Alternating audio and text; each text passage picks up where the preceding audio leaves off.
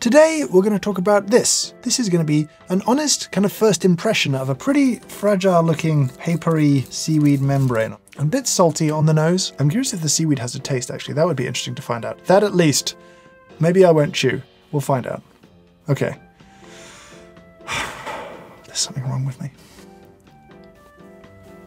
I would say a comparable taste experience to compost or a typical Nespresso capsule. Pretty stale in strange and wonderful ways. You know, you're up against the kind of classic seaweed pod, which has a bunch of technology inside it, but genuinely interesting that the outside did taste very salty as well. Have you got this? Have you tried it? Do you like it? Have you tried it?